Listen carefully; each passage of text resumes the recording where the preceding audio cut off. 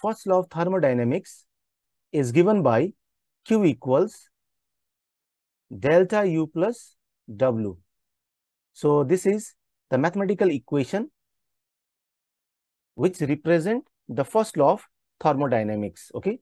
So in this equation, Q is the amount of heat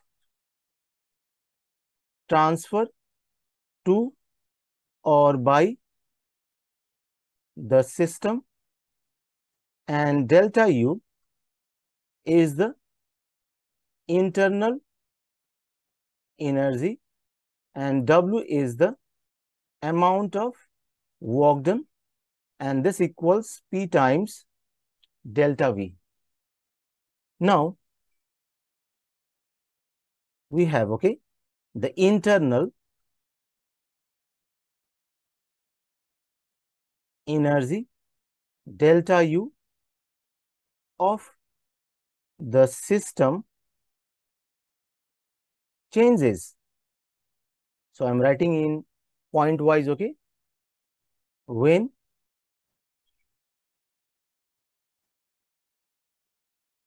work is done on the system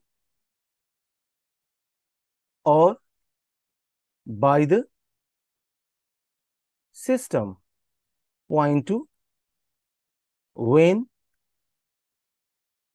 there is exchange, okay, of heat between the system and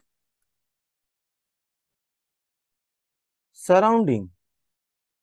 Third, when there is exchange of particles between the system and surrounding.